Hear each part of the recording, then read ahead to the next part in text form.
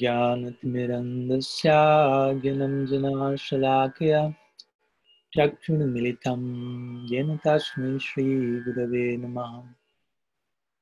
नाम श्रेष्ठं मनुमापि सक्षिपुत्रं अत्राक्षरूपं रूपं तुष्याग्रजमरूपुरीं मथुरीं वसावतीं राधाकुन्दं गिरिवरं महो राधिकमधावसं प्राप्तो यस्य गतितङ्घ्रिपाय श्रीगुरुं तं नतोऽस्मि। वञ्चाकल्पतरुभ्यश्च कृपा सिन्धुभ्यैव च पतितानं पावनेभ्यो वैष्णवेभ्यो नमो नमः। अनार्पितचरिं चिरत्करुणयावतीर्णा कलौ समर्पयितुमुन्नतो बलरासं स्वभक्तिश्रियम् हरिपुरतः सुन्दरद्योतिपदं वसन्दीपितः सदा हृदये कन्दरे स्फुरतो वासक्षिनन्दनः। अजानुलम्बिता भुजो कनकावदातो संकीर्तनैकपितरो कमलायतक्षु विश्वम्भरो दयावरो जुगधर्मपालो वन्दे जगत्प्रियकरो करुणावतारो। व्लादिनी शक्तिस्वरूपाय गौराङ्गसुहृदाय च भक्तशक्तिप्रदनाय गदाधर नमस्तुते। हे कृष्णा करुणा सिन्धो दीनबन्धो जगत्पते गोपेश गोपीकान्त राधाकान्त नमस्तुते। राधे वृन्दावनाधीशे करुणामृतवाहिनी कृपाय निजपादब्जादश्रन्मह्यं प्रदीयताम्। भक्त्यविहीनाय अपराधलक्षाय क्षिप्तश्चाकमादितरङ्गमाध्ये कृपमयि त्वं शरणं प्रपन्नं वृन्दे नमस्ते चरणारविन्दम् वृन्दे नमस्ते चरणारविन्दम्।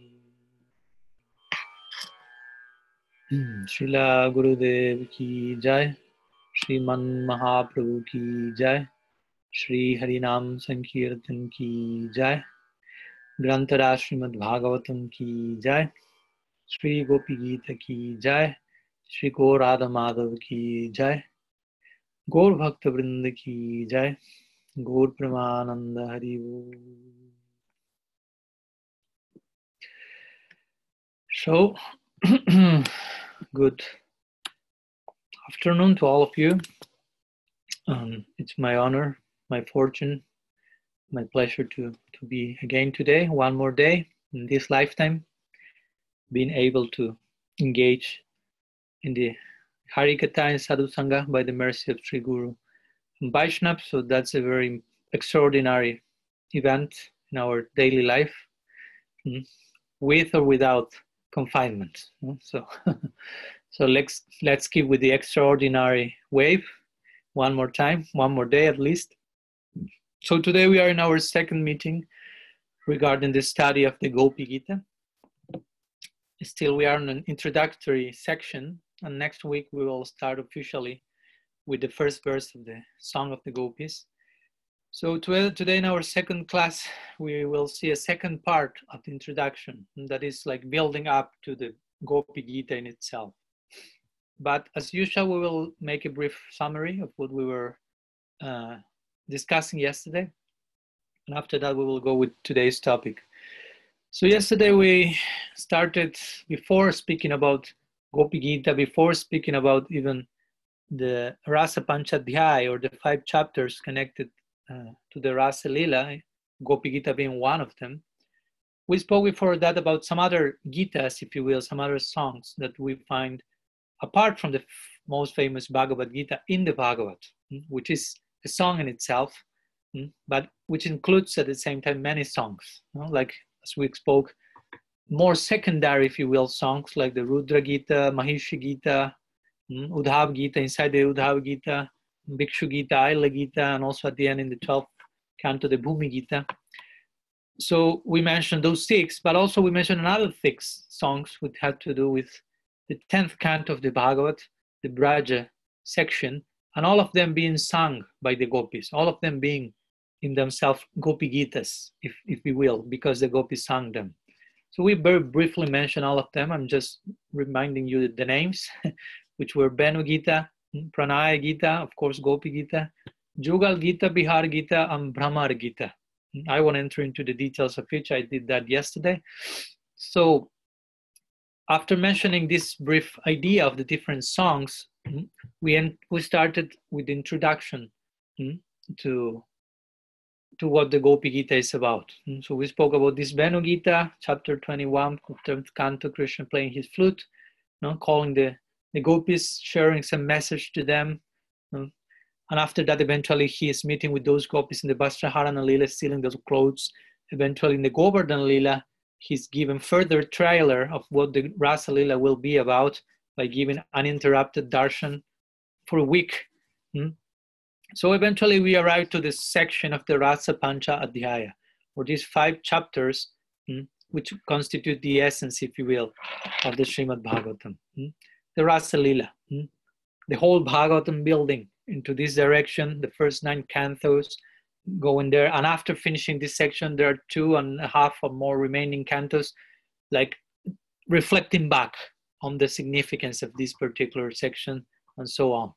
Mainly speaking, of course, there are so many important sections. There are so many, as Guru Maharaj will say, centers of the Bhagavad around which different emotions revolve, like the Damodar Lila and Vatsalya Rasa, Brahma Vimohan Lila, Sakhya Rasa, and of course, Rasa Lila more connected to Madhurya Rasa, which is an important emotion for those who are after what Mahaprabhu mainly came to give, Manjari Bhav, or for those who are also after what Nityananda Prabhu somehow or other was giving, also in a very interesting current called Priyanarma Sakhya mainly. So in these two, the position of romantic love has a very significant role to play. So it's important whether we have one affinity or the other, or whether we have no affinity at all to any of these, to build our affinity in one direction or the other, but understanding very properly this most important section of the Bhagavad. So these 5 chapters of the Rasa Lila are also called the 5 prans, the 5 life airs of the whole Bhagavad. So the description, we started to describe chapter 29, which is the first of the 5 chapters of the Rasa Lila. Yesterday we spoke mainly about the 29th chapter. Today we will speak about the chapter number 30, and Gopi-gita will chapter 31. So the beginning of the 29th chapter is describing Krishna and taking full shelter of Yogamaya and receiving different udipanas or stimulants that inspire him to play his flute in a particular way. He saw the full moonlight, at the same time with reddened face, it reminded him the golden face of Sri Radha, and the red reminded him of her anurag or affection. It was the autumn season, Sarat Purnim, full moon, Vrindavan forest. So it was the perfect stage for transcendental romantic affairs. So Krishna stands in Tribanga Lalita, curved in 3 parts under Vamsivat, and he played his flute, invoking the Kama beach, and sending like a remote control missile to the hearts of the gopis. Only them were able to hear Krishna's call. And in that sound of the flute, the gopis were hearing Krishna's pitifully asking them for mercy, please come and save my life in separation from you. So the gopis immediately left everything behind in 1 second. Only with the sound of the flute, they were able to be detached from everything and anything and everything.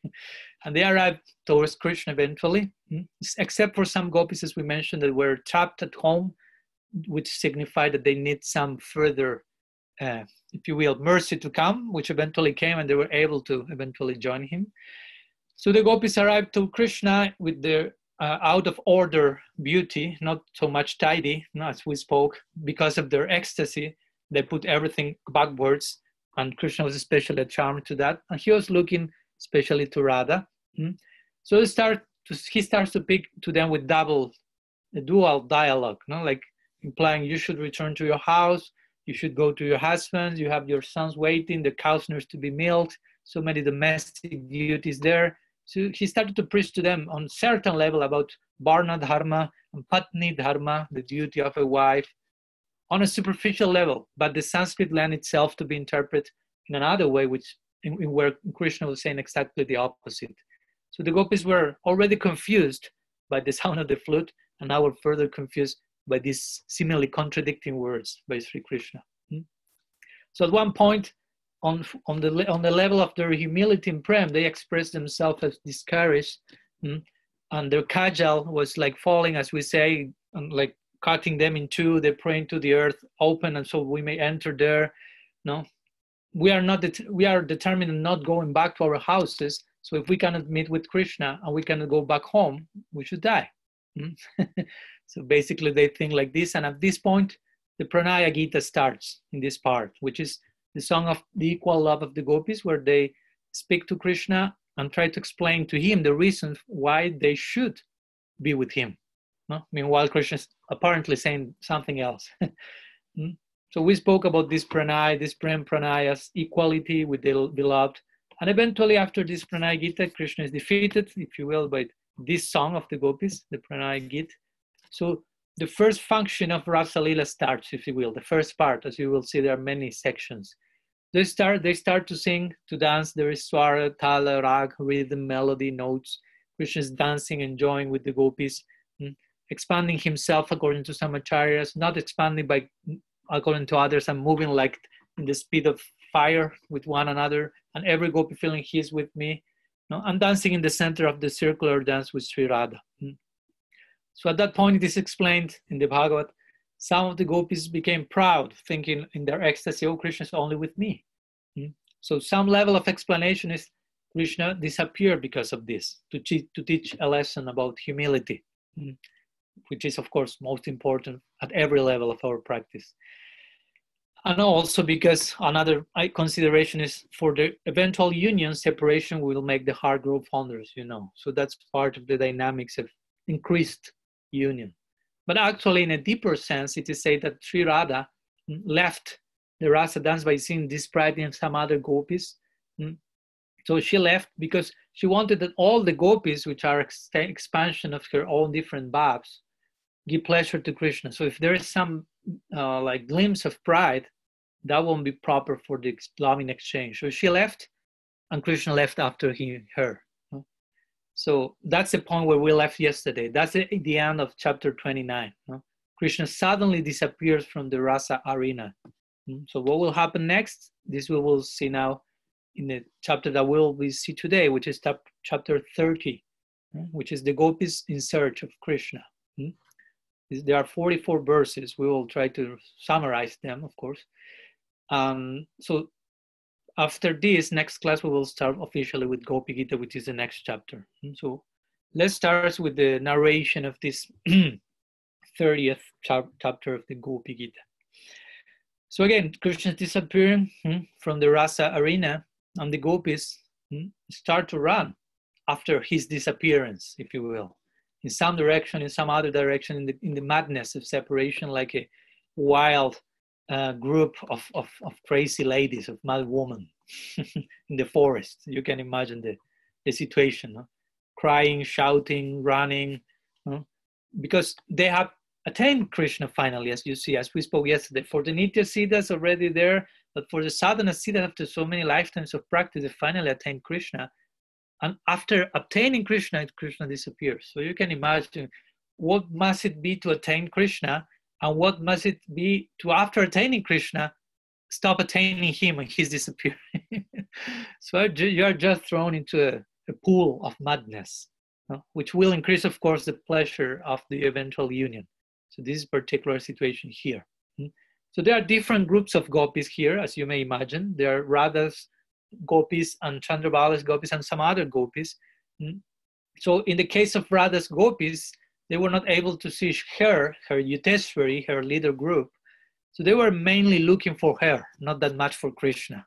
But they were looking for Krishna as well, because they want Radha and Krishna to be together. Although they were having some suspicion about what may be happening actually. But the other gopis were only searching for Krishna, the ones who were not from Radha's group. So all of them were looking for Krishna, for Radha and Krishna in a mad state.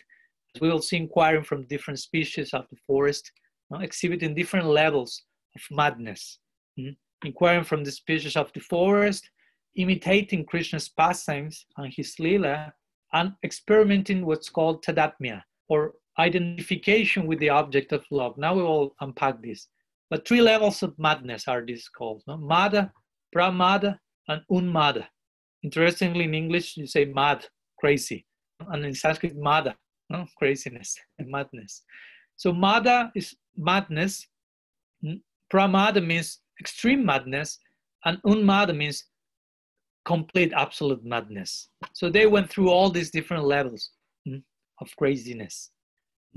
So first they will exhibit pramada and unmada, and eventually when that high type of madness recedes, if you will, they will exhibit mada, which is ordinary madness, if you will, normal madness, somehow. So we will share some words about these different degrees of madness and how the gopis were looking, inquiring here and there, and reacting to Krishna's separation. So in the 3rd verse of this particular chapter, it is said in the Bhagavad that the gopis, since the gopis were so absorbed in thoughts of Krishna, their bodies start to imitate his way of moving and smiling, his way of beholding them, his speech, his other distinctive features, deeply immersed in thinking of him and maddened by remembering his pastimes. They declare to one another, "I'm Krishna." Interesting state. So the gopis here are exhibiting topmost limits of tasting rasa, and they're exhibiting what we call, as I say, tadatmya. Tadatmya means like identification with the object of love. So their own self assumed a likeness to Krishna, and they were announcing to each other, "I'm Krishna." But interestingly, this is not mayabad. This is not the mood that we sometimes call ahangrupashana, which means I worship someone and I want to become the object of my worship. There is a type of plan in that direction.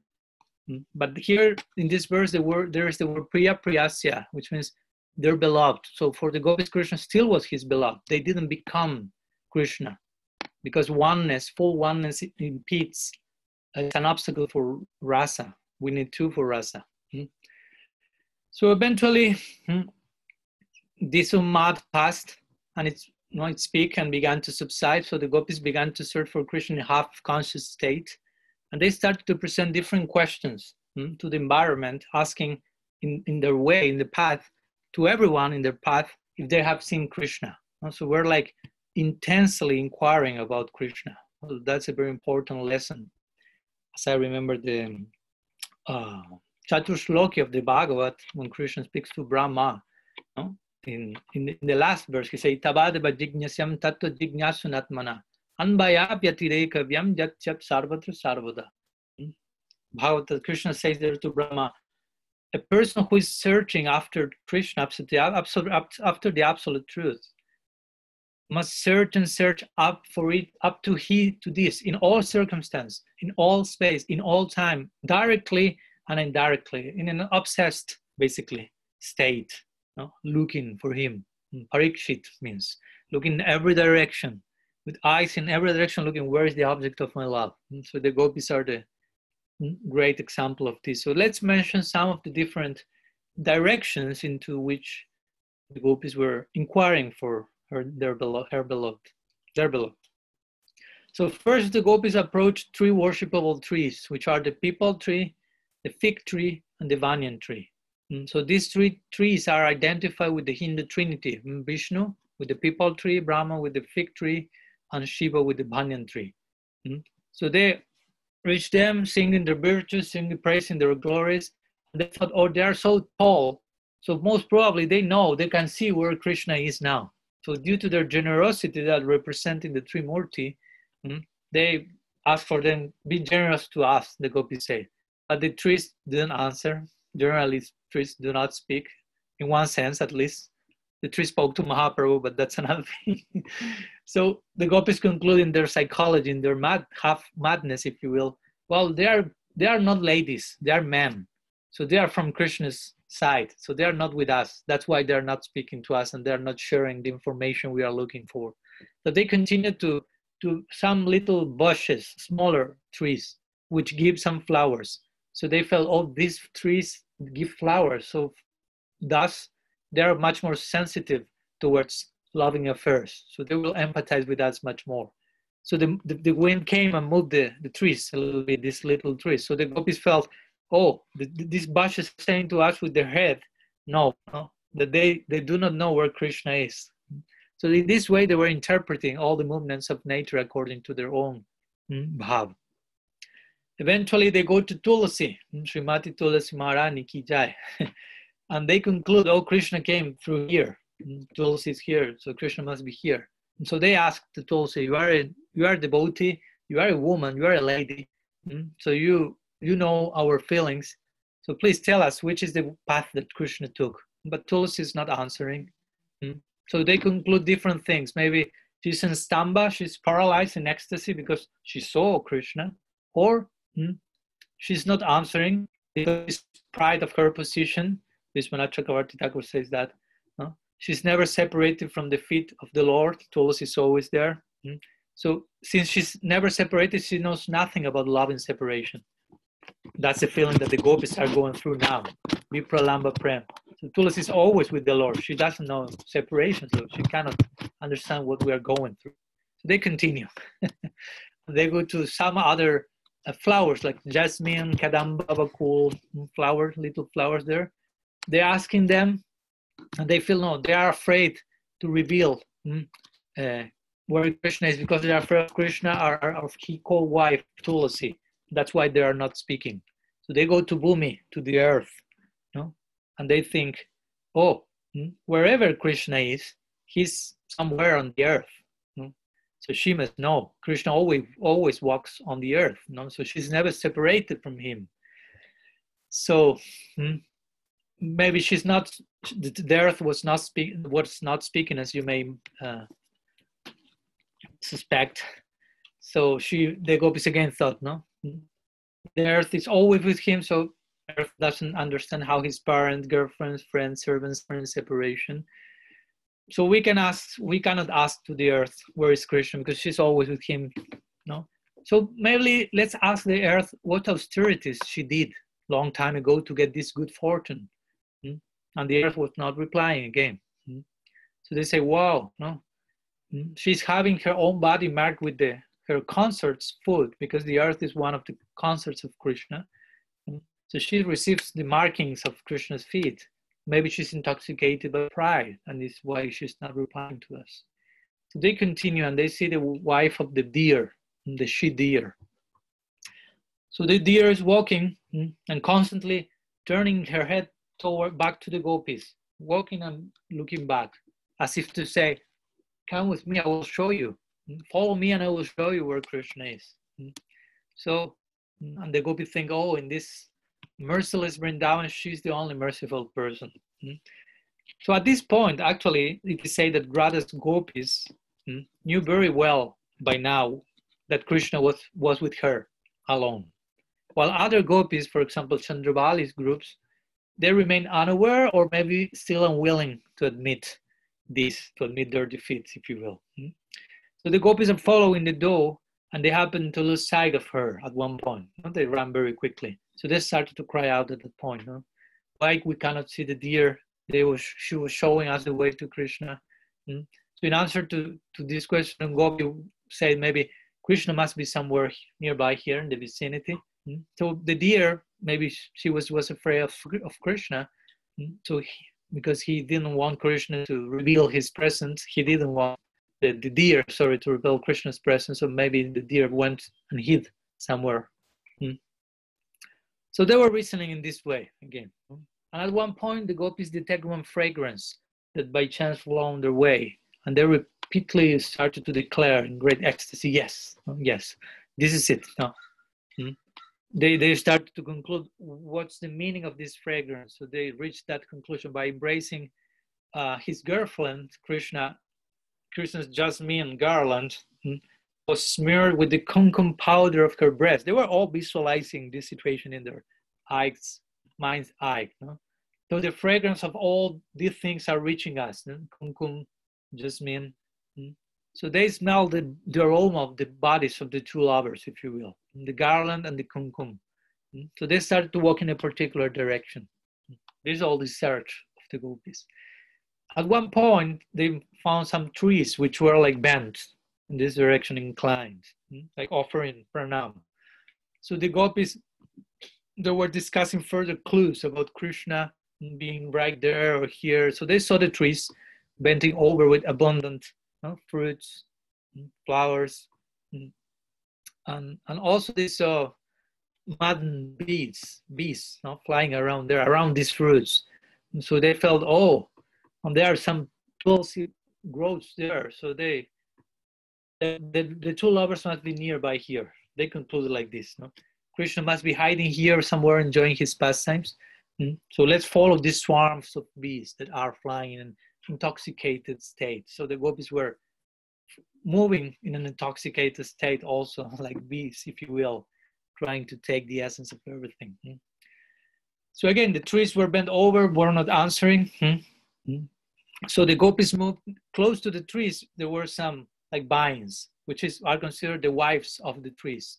So they thought, okay, these creepers, these vines, never offered their flowers of their true love to their husbands, even though appearing to embrace them. It means that the creepers are embracing the husband, the tree on one part, but their flowers and so on are not for the trees, are for someone else. So the gopis concluded very similarly, oh, they are quite familiar with paramore love, parakiya. They have their husbands, but the flower of their love is being offered to someone else. So they felt, oh, they will understand our plight. So they got close to them. They saw them in a particular mood towards the projection of their own bhav. They feel, oh, they must be in touch with the nails and fingers of Krishna out of jubilation. Their hairs are standing on end. Because that won't occur only by contacting their husbands. They were just like, again, atmavan manjate jagat, projecting their own psyche into the environment. So in this way, the gopis were wandering here and there, and in their deep prem and deep humility, they were thinking all of them have so much love for Krishna, much more than us. All of them are serving Krishna. They are projecting their own love to the environment and feeling, oh, this creeper has so much love for Krishna. If we'll be able to have such love someday. So that's a symptom of the highest devotee. The topmost humility is there. And she will feel everyone is serving Krishna except for me. The opposite is happening in the neophyte devotee, which will feel nobody's serving Krishna except for me. So some in-between considerations, of course. So after all this search, all this passionate, obsessionate inquiry, looking here and there in every direction, and after being in one level unsuccessful in their questioning all this flora and fauna, the gopis began to feel a little bit discouraged in their search because they were not finally able to meet with Krishna. So they enter into a particular devotional trance at that moment, and they began to imitate the various pastimes of Krishna. So in the midst of searching for Krishna, each one of the gopis started to think, okay, I will take opportunity to make myself appear like Krishna and act out his pastimes. Like to give some momentary pleasure to myself and to these gopis here also. So they began to enact different leelas, beginning with the killing of Putana. From the very beginning of the whole 10th canto, if you will. Krishna being an infant, baby infant, and one gopi was behaving as Krishna, another gopi was behaving as Putana. And at this point, the acharyas made one clarification, because the gopis have a particular bhav, and for them to make tadatmya, full identification with the bhav of Putana, that wouldn't be favorable for them. So how is that one gopi entered fully into the bhav of Putana? So it is understood that at this moment, the acharyas comment, Yogamaya took the form of another gopi, create some replicas for someone to be Putana. Because Putana bhav again is inconsistent with the gopis' mood at that particular moment. So the gopis themselves were acting those pastimes in the context of devotional love. So if someone had to be a Putana, a Trinavarta, a Sakatasur, Yogamaya was creating some particular form for that role. So eventually the gopis go through many of these leelas, acting even as Krishna Balaram, one gopi as Krishna calling the cows, and other ones glorifying him, him, and so on. So after this particular section, I'm sorry if I'm summarizing too much, but I'm trying not to do that, but I'm trying to do that as well. I'm in a dilemma what to do. So Sukadeva Goswami, after this, he starts to describe how the gopis were totally absorbed, meditating, acting out Krishna's pastimes, enter into unmad, as I say, total madness. So they lost self-awareness and they totally identified with Krishna, tadatmya, as I said. But not mayabhat, not ahangrupashana, but a very particular stage of this equal love, of pranaya. So one gopi said to her, don't be afraid of the wind. Say, one gopi, I will save you. And she lifts her shawl above her head, like Govardhan. I will put Govardhan Lila. And they perform all this, the Kaliya Lila, extinguishing the forest fire. So this is a type of madness that appears, of course, especially in the state of separation. When you immerse so much in the remembrance of your beloved, and you are so deeply condensely identified with the object of your affection, in a higher state of self-forgetfulness that it expresses itself into this tadatmya. So they were performing different leelas in this level of madness, and interestingly, they ended their different pastimes with Damodar Lila. One gopi was acting as Jashoda, and another was acting as Krishna. She was with one garland. It seemed like the rope was trying to tie him, and so on. So significantly, they ended their imitation, if you will, of Krishna's pastime with one in which he was tied up, conquered by love, because of course that was the reality here. So in all this, but the point again, to understand a little bit this tadatmya, in all this imitation, the gopis sthayi bhav, or dominant emotion, permanent feeling towards Krishna as paramours, was never interrupted. Even though one was Jasoda, another one was Krishna himself. So there was no rasabas, there was no aesthetic conflict, if you will, no improper mixture of mallows. And so they continued to experience parakya bhav in heightened stages, in Madhurya Bhakti Rasa, even when they were imitating a variety of Krishna's pastimes.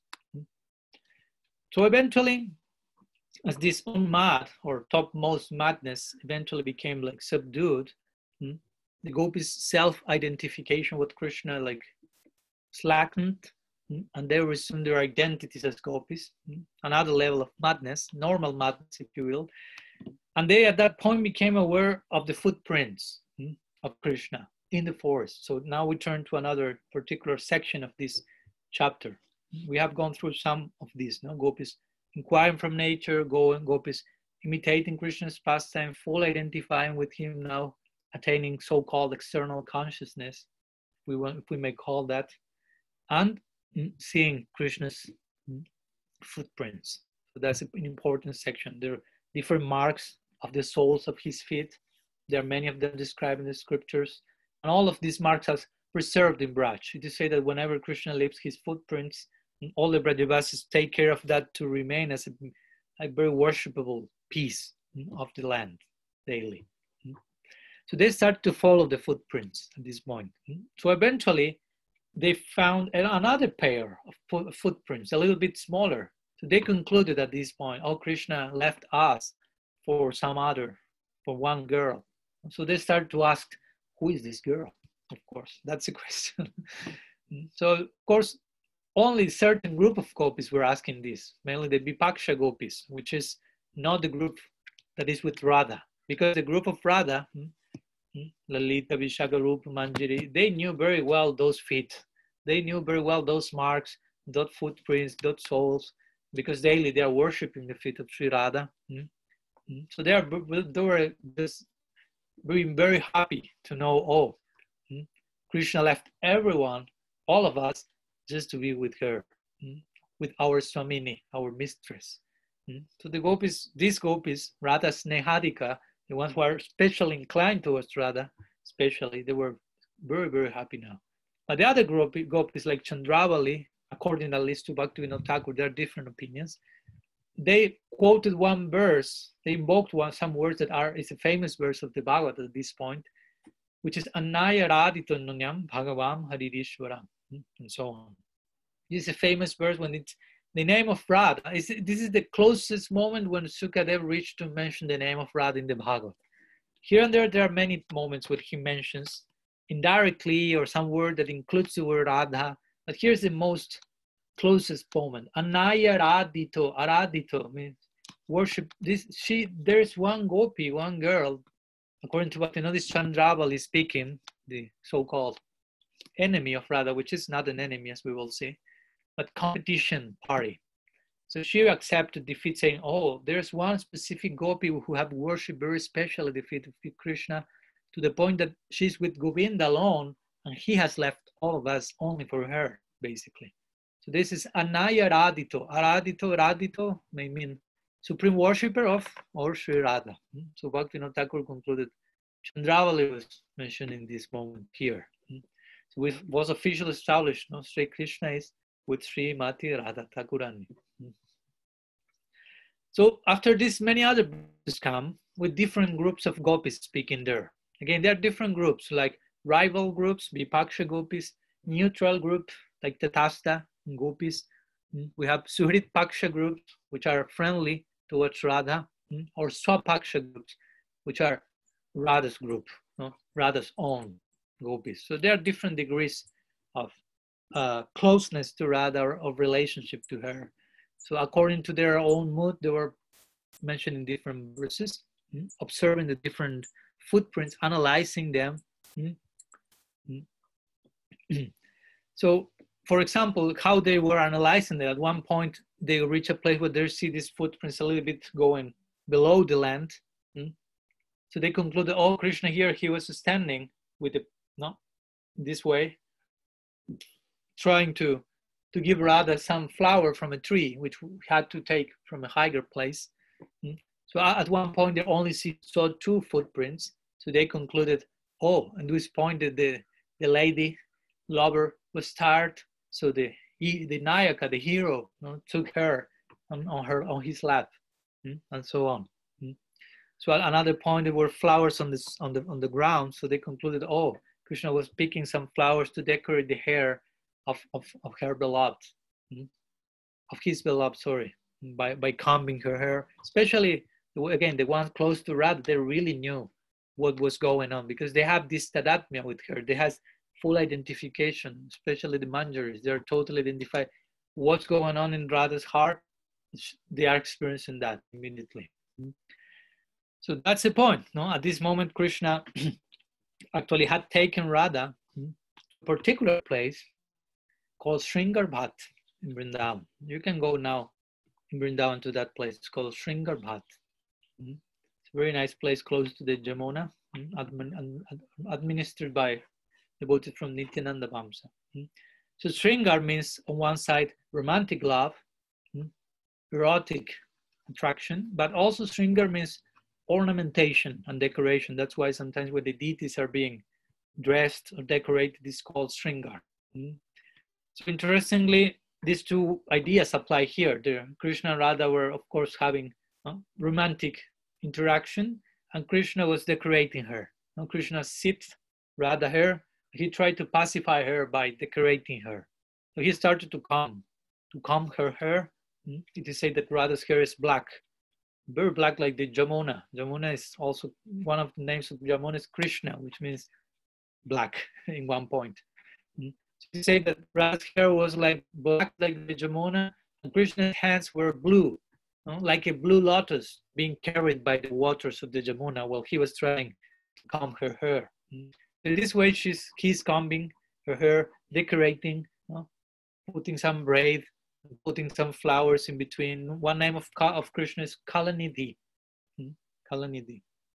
which means he's an ocean of arts, all of arts. He's very expert in all different artistic expressions. So at this point, we have Bhagavan, Sri Krishna's tu Bhagavan Swayam, Bhagavan becoming a servant of his servant, which is the supreme glory, actually, of his position. That's the moment he enjoys the most. We should have this very clear in our particular Gaudiya Vedanta bias. So Krishna is worshipping Radha, decorating her, massaging her feet, decorating, painting her feet. He's making some ankle bells with flowers. All this connected to the famous section of the Gita Govinda of Jayadev, where at one point the feeling comes to him, oh, Krishna's turning down, wanting to put Radha's feet on his head. So he feels, oh, this is too much. I cannot speak about this. This must be my speculation. This had never been said before. So he stops writing and goes to have a walk and take some fresh air. But eventually, Krishna comes to his house, disguised as Jayadev, and have lunch at home, and eventually disappears. And and Jayadev returns later, and he sees his wife eating lunch. I say, why you didn't wait for me? I say, what do you say? You came before we had lunch and everything. He say, what's going on? So he goes to his notebook and he sees that it was open, and the line that he was thinking about was written by Krishna himself in the form of Jayadev. Devi pada palavam udaram. This is the famous line. Devi pada palavam udaram, which means Krishna is praying to Radha, please Devi, bless my head with the dust of your lotus feet. So the roles are inverted by the force, strength of love. So Sevya Bhagavan, the one who is served, becomes Sevaka Bhagavan, becomes the servant of his Sevika. He becomes the Sevaka of his Sevika, his lady servant, Sri Radha. So when Srimati Radharani sees such a mood in Krishna, going to the floor, he says, oh yes, you are really the Supreme Personality of Godhead. You are inclining yourself towards Prem. That what makes Krishna the Supreme Personality of Godhead. He put his head on the floor in the face of the highest Prem, Mahabhav. Narayan cannot do that. Ramachandra cannot do that. Only Krishna is doing that. And this is the Krishna we are worshipping. The Krishna who bows his head to the feet of Sri Radha, to the feet of Prem. That's the God we worship. A very interesting conception revealed here in the Bhagavad. So meanwhile, going back to the gopis, they were following different clues and different footprints. So eventually they are getting close to the place where Sri Radha and Krishna are there. So Krishna started to hear the gopis approaching. So he hides himself with Radha because he knew different ideas here, different versions. He knew, oh, if the gopis come and see myself only with Radha, they may become jealous of her. And that will be an apparat from them towards her, and that everything, all the Rasa Lila will be over, and these gopis will be over by criticizing her. And Radha at the same time is hearing this, and she's thinking about her friends who will give her life for her, their life for her. Or even she was thinking about the rival gopis. She wanted to share Krishna with all of them. Remember, she organized the whole Rasa Lila for all the gopis being able to satisfy Krishna somehow or other, such a generous dispensation, if you will. Radha is Karunamai, very generous. So, of course, sometimes Sri Radha, as in this case, she knows that sometimes she alone can fully satisfy Krishna. And sometimes because she knows that, she puts herself in a bold way, in the first position. But she knows if some gopi could have pleased Krishna more than myself, I will be the first to push that gopi forward. But this was not the case, and that's why Radha was here with Krishna now. So Radha is thinking, as you see, in the pleasure of Krishna, Krishna thinking that nobody may offend Sri Radha. So there's a total selfless affair, basically. So Krishna suggests, let's go. But Radha is, let's hide ourselves. So Radha is, at that point, she says, I'm very tired. I cannot walk. This is mentioned also. And actually, it is said that by saying that, she attempted to slow Krishna's pace so that the other gopis could reach them. Different possibilities. So Krishna says, okay, I will take you on my shoulder. But it is mentioned that after Krishna says that, he suddenly disappears. And she lifts Radha like a fish out of water. So again, one may ask why. So let's analyze some of the different psychological backgrounds in the mind of both Krishna and Radha for this to happen. I'll lead through the lens of our acharyas. Vishwanath Chakravarti Thakur, for example. Let me read you some words from Vishwanath Chakravarti Thakur. he mentions in the commentary in his Siddhartha Darshani, paraphrasing Krishna. So Krishna is thinking like this through Vishwanath. These gopis have perceived the greatness of Radha's good fortune where she's embracing me, in union. Now, let the other gopis see the exceptional condition Radha attains in separation from me.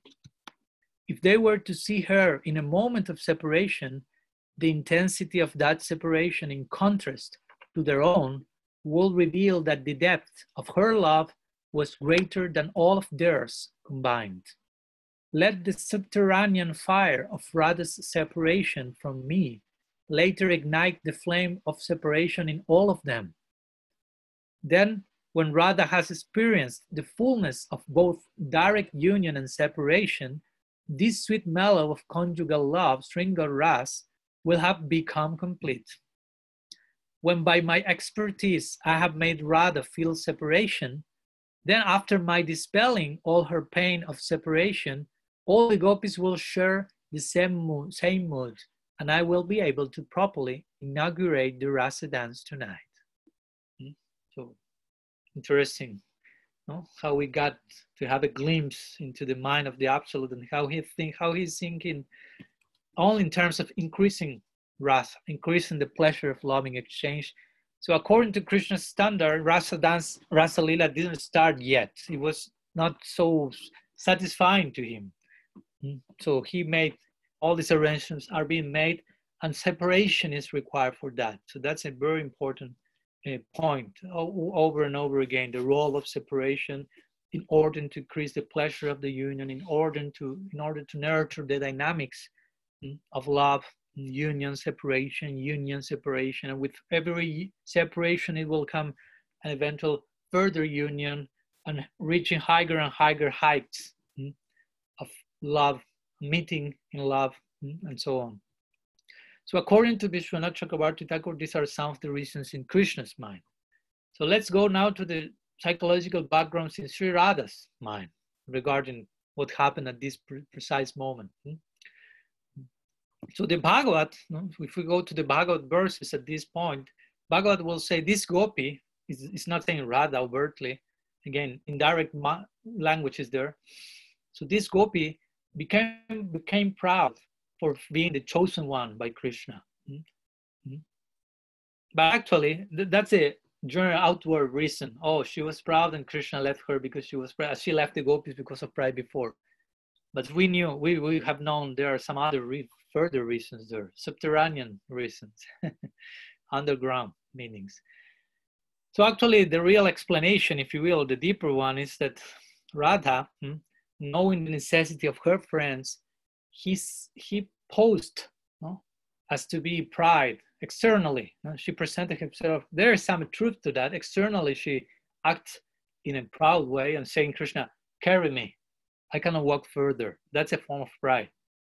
So but what it says that when she was going to Krishna's shoulders, it is said that at that moment, some acharyas comment, she lost sight of Krishna for a second when she was over Krishna's shoulder. So at that moment, when she lost sight of Krishna, she started to manifest extreme symptoms of separation. What we know as vicinvate, which means separation in union. She was indeed with Krishna. She was being carried by him, but she lost sight of him for a minute. So she was thrown into an ocean of this particular type of separation called vicinvate. So she entered into this overwhelming state, and when Krishna saw this, he was overwhelmed. So he thought, I want the gopis who are coming to witness this glorious state of Sri Radha, to establish her superiority, the superiority of her love, so they can know the full glory of Radha's love. And as we know, he will do that, and he himself will become increasingly overwhelmed by witnessing the glory of the degree of Radha's love in separation, to the point that he will want to taste that as Mahaprabhu. That's another thing. We will go further eventually. So when Krishna is seeing the gopis coming and she has Radha in such a state, Krishna hides himself and he leaves Radha alone there. So Krishna is hiding behind a tree, a tamal tree, actually. They say that the tamal tree has the same color of Krishna's complexion. So it was like camouflage. That's the name of Tamal Krishna. Tamal Krishna is one name for Krishna, which has to do with Krishna hidden there and witnessing, as we will see, GOPI-GITA, witnessing the song of the gopis, witnessing the condition and separation of the gopis, and developing a very particular desire for tasting that in the form of Sri and Gaur Lila. So Krishna is hiding there. Tamal Krishna is there. He will remain there from here till the end of GOPI-GITA, when he will reappear. So do not forget where he is and who he is. Tamal Krishna now. Tamal Krishna ki jai. So he hides there in order to have darshan of Radha's Vipralamba, Radha's Virahas, to see how Radharani's heart flourish in separation, basically. Sometimes it's called Viraha Mahotsav, the great festival of separation. So at this moment, she's crying by herself and lamenting in a desperate condition, calling for Krishna, but with a particular intention in mind.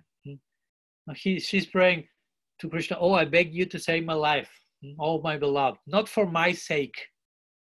That's the point, but rather for yours. Remember, Radharani, the gopis, have total not self-awareness. They only live, their life is in Krishna. We will see in the GOPI-GITA.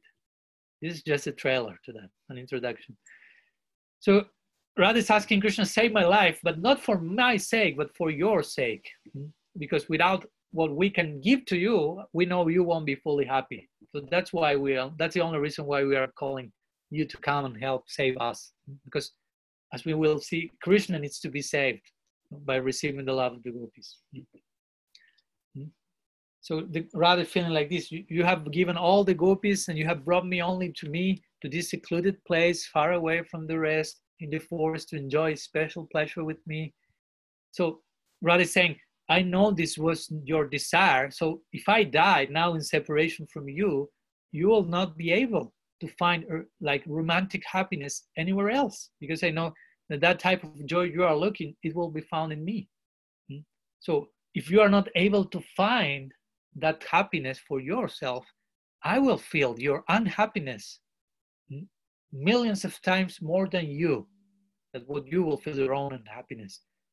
So indeed, if I can do something to prevent such pain, I'm ready to throw my life away millions and millions of times. So that's the sacrifice disposition of Srimati Radharani, only thinking in terms of Krishnandriya Priti Chadhari Premanam, how to give pleasure to Krishna's senses, how to satisfy Krishna's senses. Krishna is the topmost sense enjoyer, but his senses are totally transcendental and he's totally devoid and bereft of selfishness. So that's perfect transcendental sense enjoyment. So the gopis are the perfect counterpart that are ready to satisfy that demand, all-consuming demand, ongoing demand. So Radha is lamenting because she cannot be there to give the proper pleasure, because she's about to die for that, and she won't die even in the topmost, if the topmost pain is being experienced, because she knows if I die, Krishna will die. I won't be able to give him the pleasure he needs. I'm only living for that. She's blinded by transcendental lamentation, and she's calling, I can see where you are. Tell me where you are. So she's crying, and the gopis come there and find that scene, the scenario. Radha thrown in the floor, crying in this desperate, pitiful way. So the gopis come and they found Radha on the floor in extreme lamentation. And it is said that the remaining groups from the different groups, the remaining gopis from different groups, did not become jealous by saying, oh, it was her, the one who came with Krishna, but actually their hearts melted by witnessing her condition in this moment. And they realized her superiority as well. So they took shelter in her. Not only the favorable groups of gopi, but all of them. The unfavorable, the neutral, tatashta, swapaksha, vipaksha, suhrit, all of them accepted she's the topmost personification of love for Krishna. So this is the nature of the romantic love, Madhurya Rasa. Enmity and hatred among competitors turns into affection when they all experience the disturbance of separation from Krishna. In other dynamics, there may be some other feelings there. But when all of them are suffering for separation of Krishna, all of them are sympathetic to one another. So very different to the so-called love in this world, even the so-called romantic love in this world, that if I love one person, I won't share that love with anyone else in those same terms. So we see here a very different example. And nobody was jealous from the other. They were just nurturing their own hearts. So for example, Chandravali, who is the main rival Gopi, generally she feels some envy towards Radha in this regard. But when she saw Radhika weeping and rolling on the ground, suffering more than all the other gopis put together, even Chandravali's heart softened, melted. And of course, Chandravali, as I say, she's not the enemy of Radha. Actually, she has some sympathy for her. Actually, she's like the cousin sister, Srimati Radharani, because their father, Chandravali's father is Chandrabhanu, and Radharani's father is Vrishabhanu, and Chandrabhanu and Vrishabhanu are brothers. So they are cousins, cousin sisters. So they love each other actually. But there is some rivalry between them in the dynamics of the Madhurya Lila.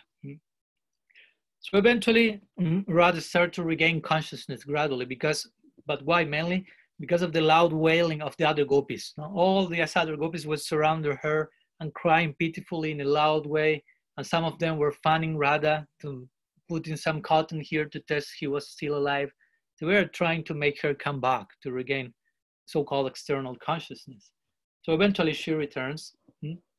So the gopis ask her, please tell us what happened. What happened to you? So rather in deep humility, she expresses herself in topmost humility. Say, oh Sakis, I have been allowed myself to become separated. How I allowed myself to become separated from you?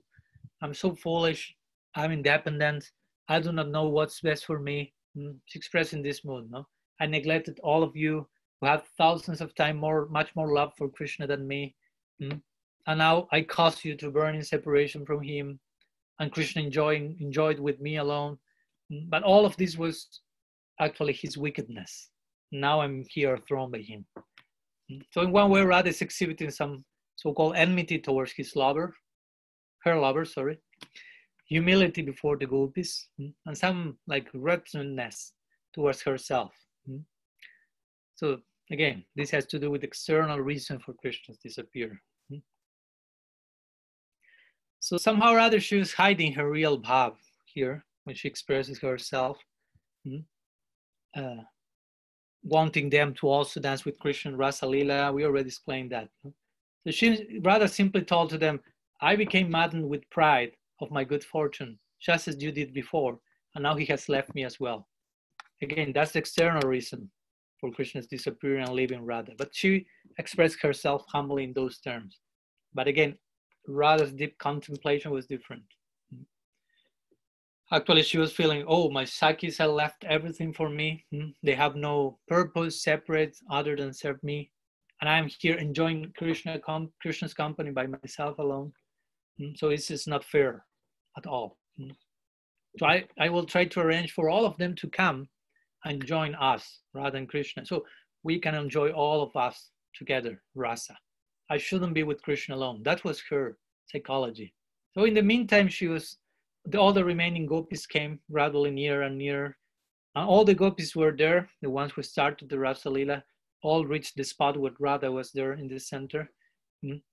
So Radha tried to wake up and to walk further, but she was like in a so-called intoxicated state. So with the help of a friend, in anxiety, crying, he took the hand of a friend in support, and they began to look for Krishna.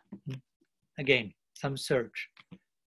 And remember, this is full moon night, but the description is that the forest was so dense because of the covering of the trees that it was completely dark.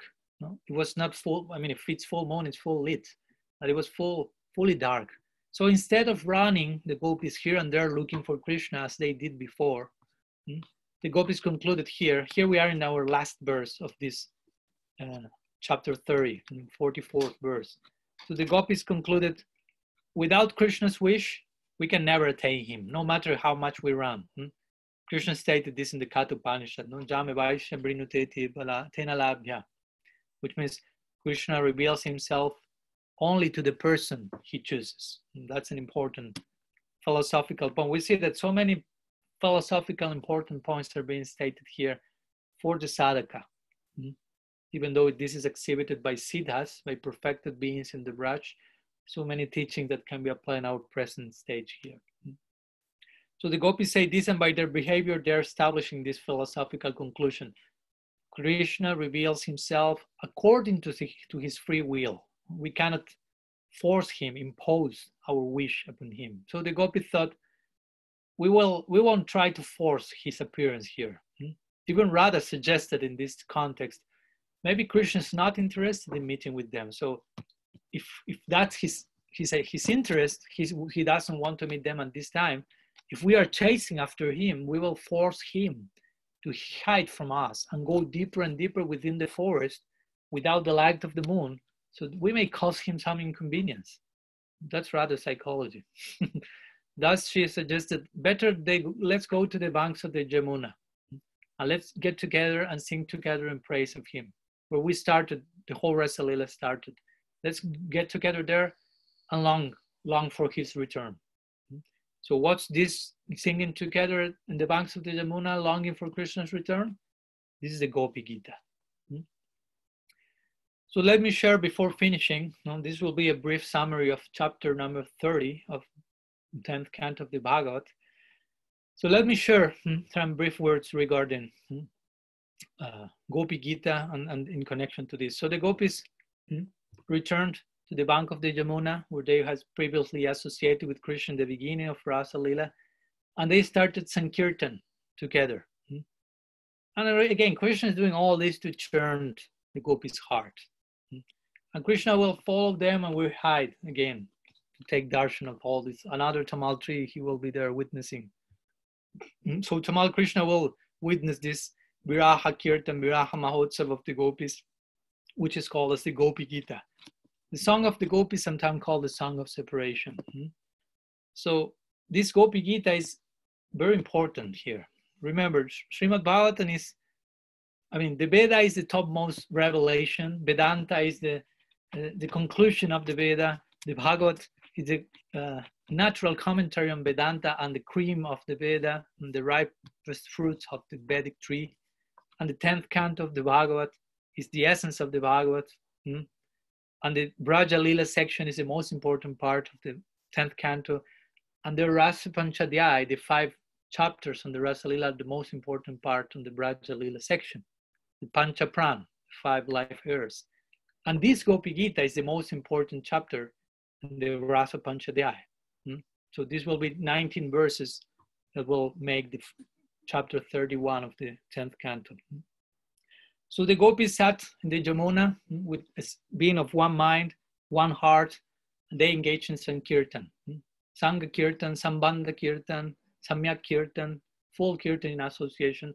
So you've seen, Sangha, Satsanga, and Kirtan. This is the most important thing to go on with our lives. In our perfection state, the gopis are shown the example.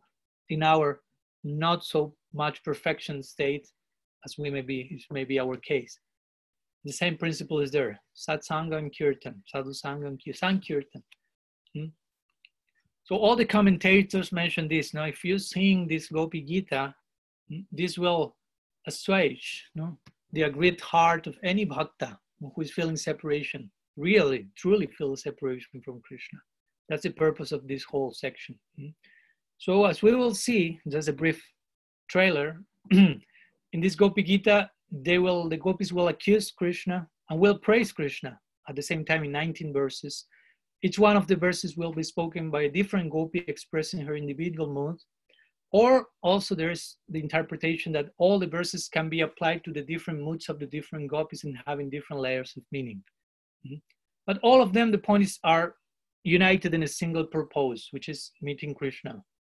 Crying for Krishna to appear, forcing Krishna to remanifest by the force of their loving kirtan.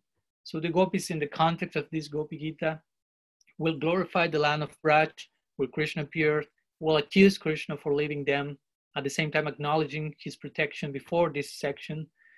They will express their individual desire for Krishna's blessings. They will glorify Harikatha, the ones who spread Harikatha.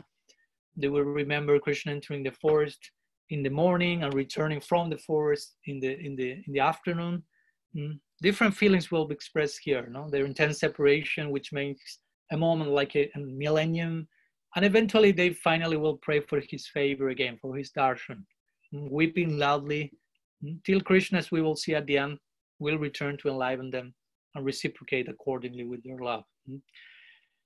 So this Gopi-GITA is sung by these very gopis. So the magic of their kirtan is very much praised and valued in the Bhagavatam. Uddhava, when he was leaving Bhagavad, the very last verse that Uddhava mentioned in his Uddhava-GITA, one of the Uddhava-GITA, the last verse, he said, Bande Nanda Brajastrinam Padarenum Nabikshnasaya Samharikatot Gitam Punati Bhuvanatriyam. I offer my obeisances to the dust of the feet of the ladies of the cowherd village of Nanda Maharaj. Perpetually I put my head on the floor to their feet, whose kirtan is totally purifying for the three worlds. The whole world is being purified by the kirtan of the gopis. So when they chant loudly the glories of Krishna, this vibration purifies the whole multiverse. So that's also our desire. May we be also purified by their song, their Gopi-GITA. Parambi jayati Sri Krishna Sankirtanam. Supreme glory Parambiyate Sri Gopi Sankirtanam. So the congregational chanting of the gopis in this case, Sri Gopi-GITA. So some words I wanted to share with you today. Again, we are creating the momentum to put properly in context this Gopi-GITA. So now we are just about to begin with the first verse of Gopi-GITA that will be seen next week on Monday. So if you have any questions, we have some time for that.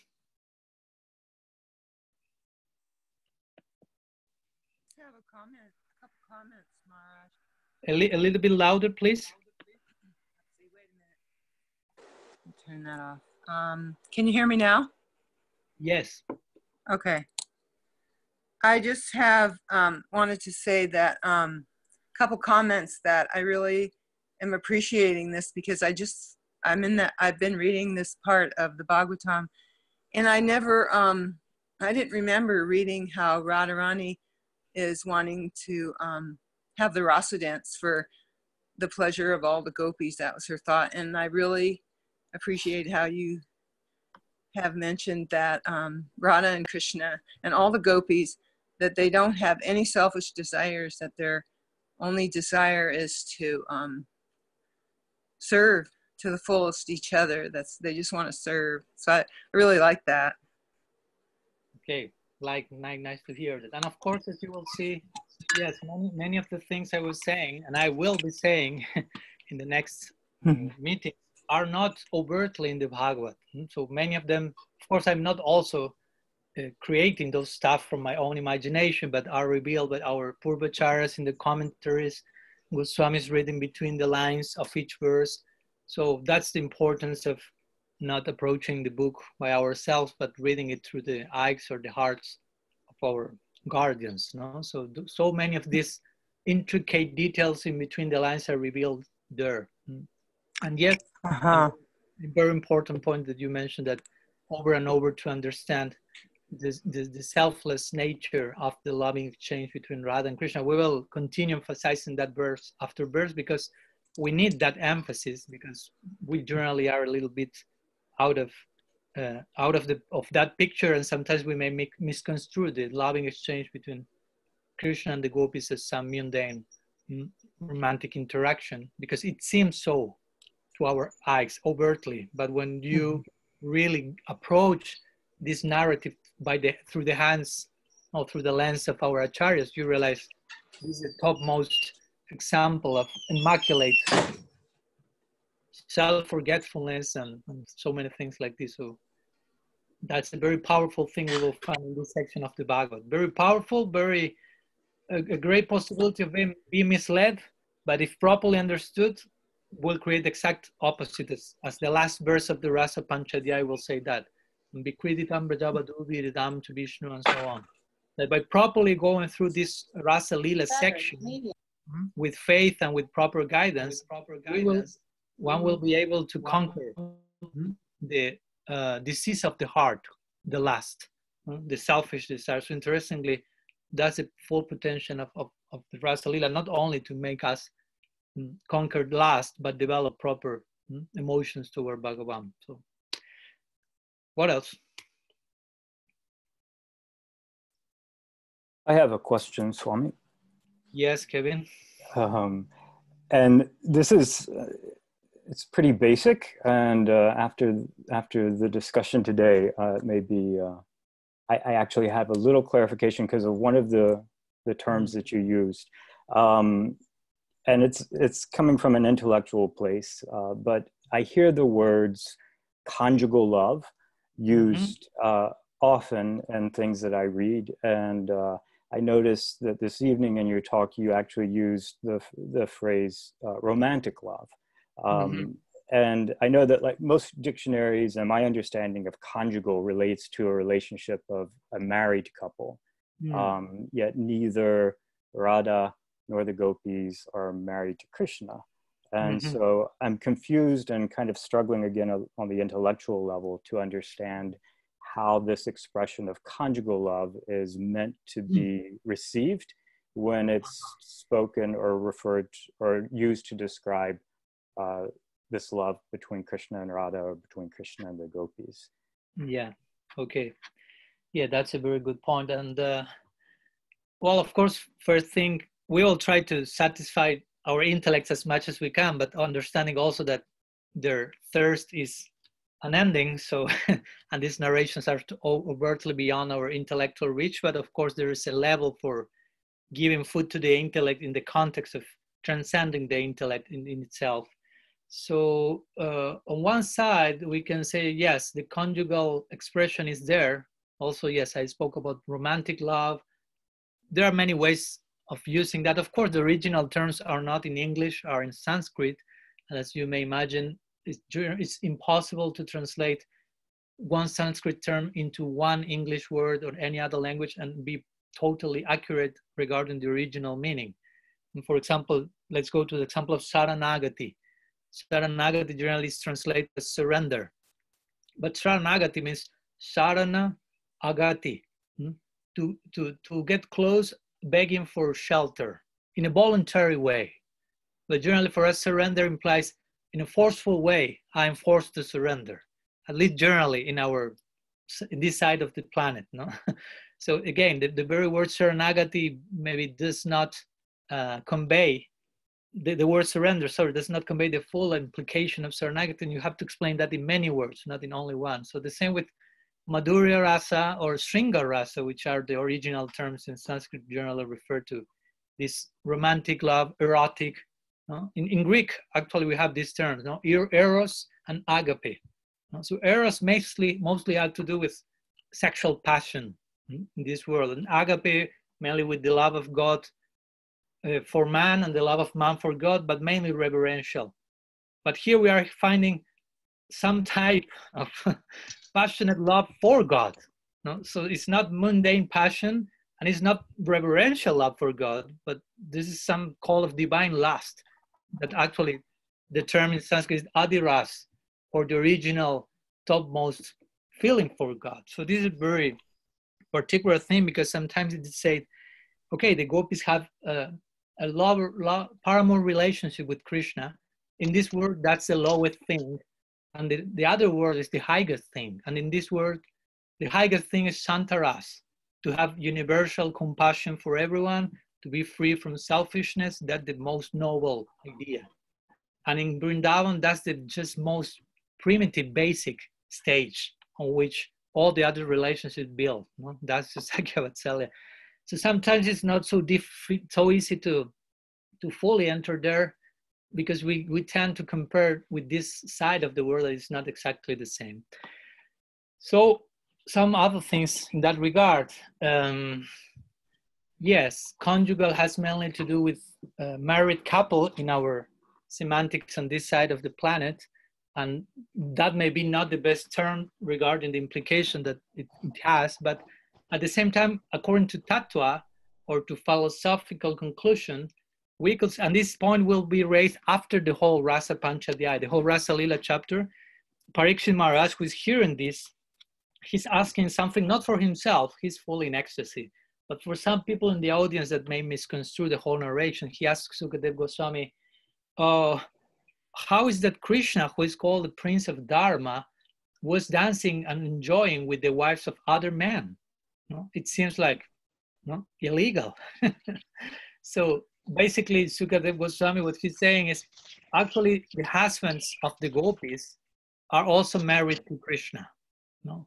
Like in essence, everyone there is married to Krishna, even though for the sake of Leela, for the sake of the dynamics of the pastime and the intensity of the risk and all these ingredients that are there, if you are married to someone else and you have to meet with your beloved with all the different obstacles and all that risk increases, no? The absorption and the sacrifice and all many these elements. But actually, in one sense, in tattva, in philosophy, all the gopis are married to Krishna. All the gopis belong only to him, if we understand that to be marriage.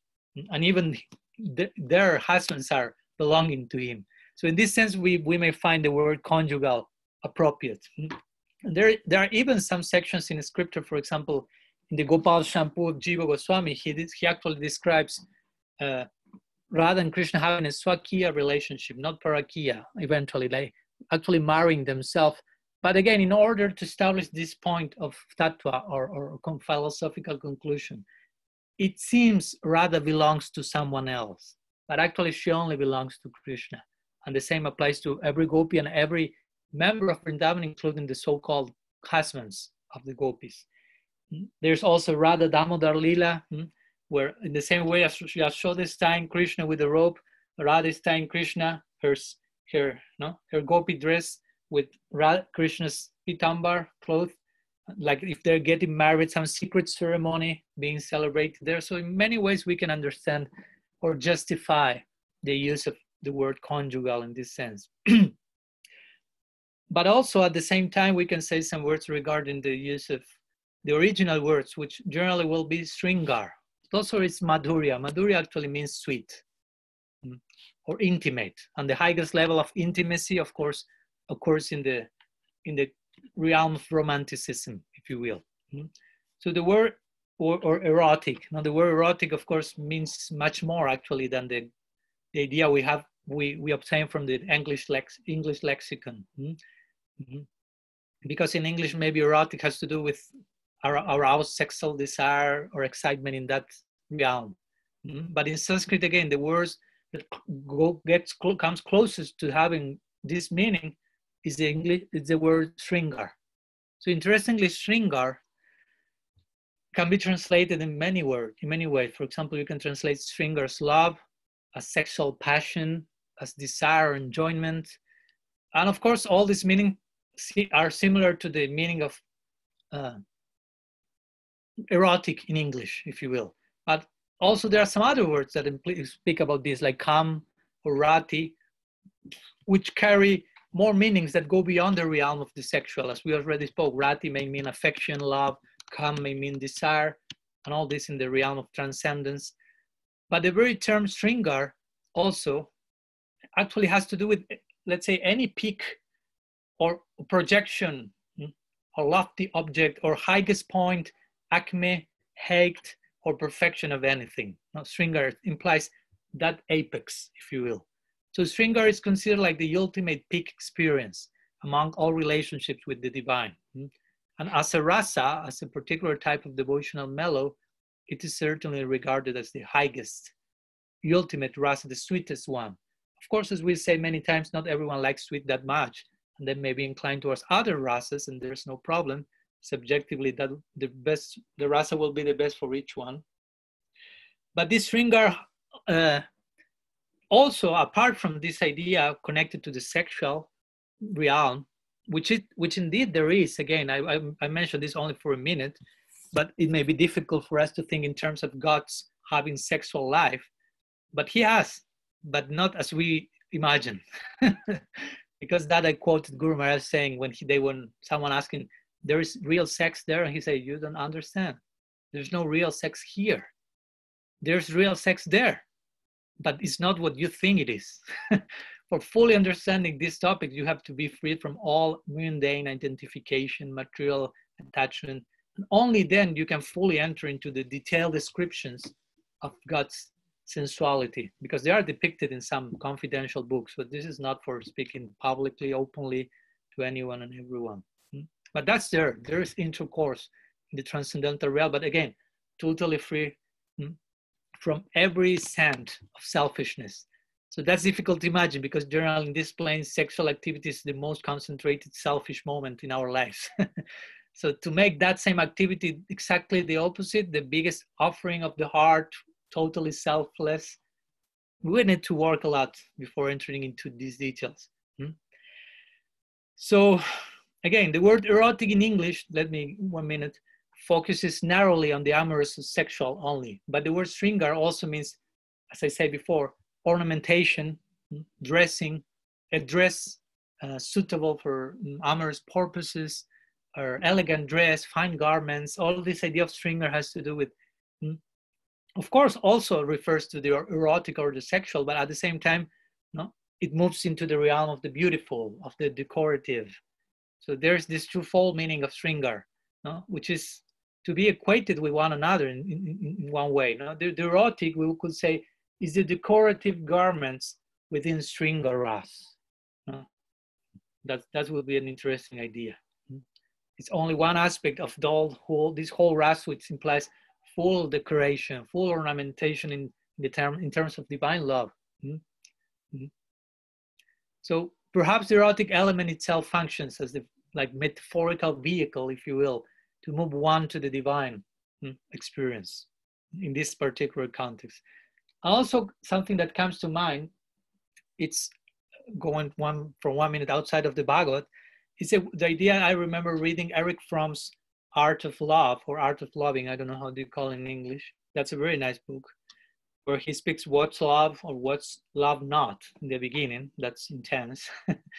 And he eventually speaks about erotic love. But his idea about erotic love goes beyond the narrow lexical definition. He mainly says that erotic love, if it's love, has one premise, basically.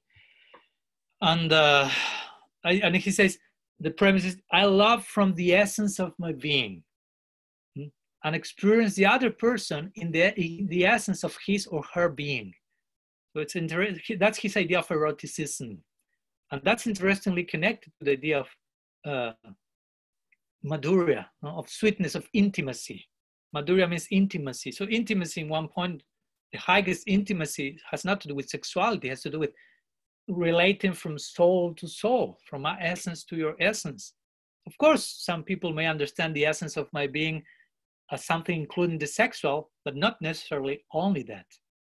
And for our particular purposes here, essence has to do mainly with the true self, the Atman, the soul and all its potential. So in this context,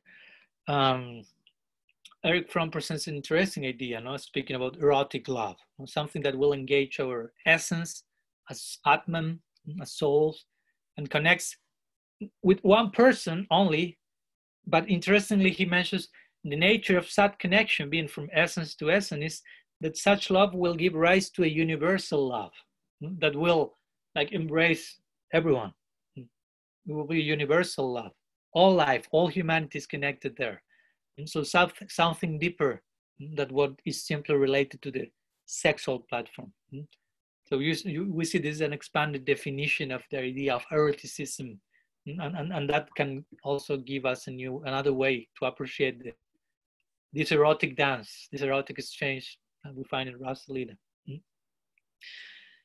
And also, one last thing, and I'm finishing here, something that comes to my mind as a recommended reading, if you will like, for anyone. There's a very nice article, quite long, but it's in a mini book, if you will, but it's called The Erotic Principle and Unalloyed Devotion. Sometimes it is said that it was written by Prabhupada Bhaktisiddhanta Saraswati, but actually this was written by Professor Nisikanta Sanyal, which was one famous disciple of Prabhupada Bhaktisiddhanta Saraswati. So he was written with Bhaktisiddhanta's approval, of course. But and this is, as you may imagine from the title, it speaks a lot about this point. Erotic principle an analog devotion. So I found here one link. So I'm sharing here a link in the chat section for the ones who would like to read that.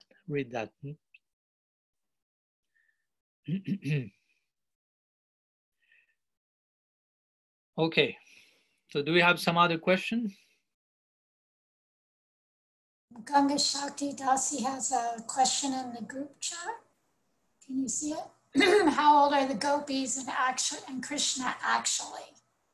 Once Guru Maharaj mentioned that Krishna was 11 years old when he killed Kamsa. Yeah. If I have understood correctly, the gopis are, however, married, so are they older? Sorry for the typing. It's very late. Yeah. Yeah. Yeah, this is another point that may be overwhelming for some, you know, to realize, oh, we are speaking about all these things, and when we ask about how old they were, they were having below 10 years. So you can think how that's possible. Again, that can help us to think more in terms of some form of innocence, if you will, of the type of innocence we have at that age, 7, 8, 9, 10 years. But again, at the same time, it speaks about how years develop. This is many things to say here, but it is said that both in the case of Krishna and the gopis, if they have a particular age, actually they are much mature than what the age apparently shows. You know? So if Krishna is 11 years old, his psyche is much more mature than that. So Rupa Goswami gives this idea.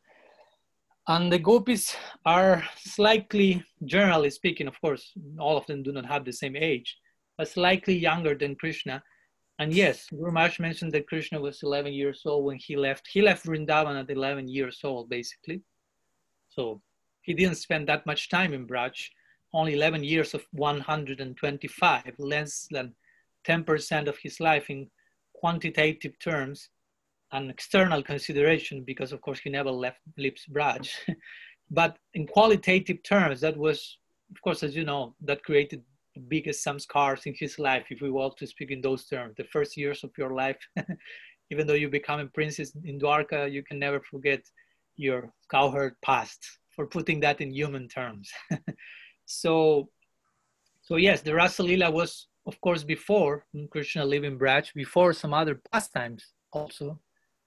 So Krishna is said to have like 10 years, if I'm not mistaken. I should have checked the detail, but approximately he was that age. Minimum between 7 and 8 and 10 years. I have to find the detail, but not more than 11, of course. He left Braj at 11.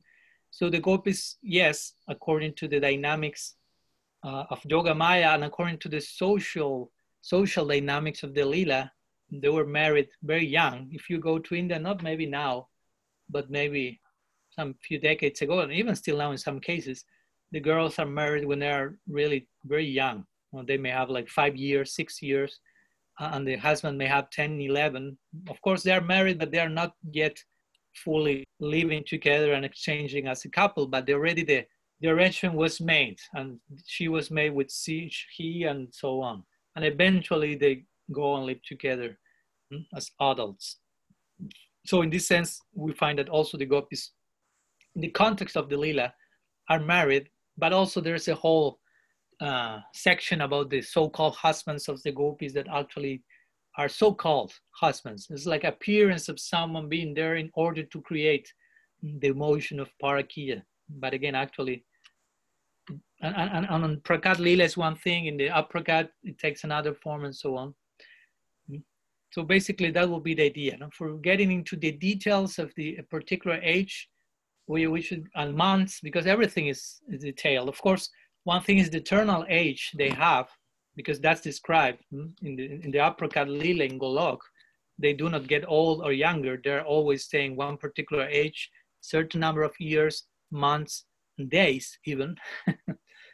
But of course, in the Prakat Lila, in the earthly Lila, there is a chronology, earthly like. So they are born and they grow and so on. So of course, this particular Rasa Lila we are speaking here occurred on earth. So there was a particular timing there when they performed Rasa Lila. Eventually, Krishna left Braj and so on. So all this information is there in the books of the Goswamis in detail. But as Guru Maharaj also mentioned many times, is of course you can find about that as much as that helps you to develop the proper mood. But it's not just only about memorizing numbers, months, days, and thinking I know everything about Krishna Lila. Because the Bhagavad itself is not given that information in detail that we may find in Padma Puran, Harivamsa, and other scriptures. But the Bhagavad itself is trying to convey the feeling, no, that Krishna has for the Brajavasi had for Krishna. So the essence of their connection, and that's the most, of course, important thing. But well, some ideas connected to that anyway. So I hope it helps. So I don't know, any other question before finishing?